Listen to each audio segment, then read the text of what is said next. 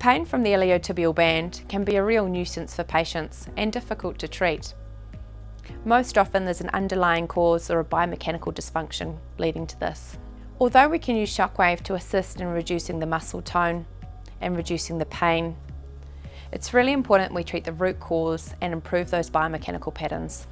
The great thing about shockwave is how strong the pain inhibition is. It gives you the perfect window of opportunity to do this. To start the treatment for the iliotibial band, we're going to start using the V-actor.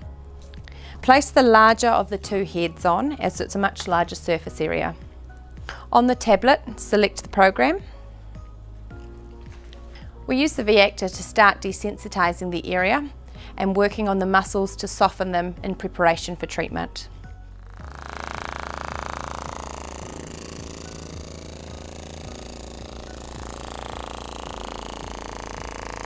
To move on to the next part of the treatment, we use the radial handpiece with the D20 transmitter. The reason for the D20 is we want to work on reducing the muscle tone or tightness, any taut bands or trigger points. Areas in the quadricep and hip that feed into the ITB need to be addressed. Vastus lateralis, perhaps tensor fascia lata, and any other tissues of relevance.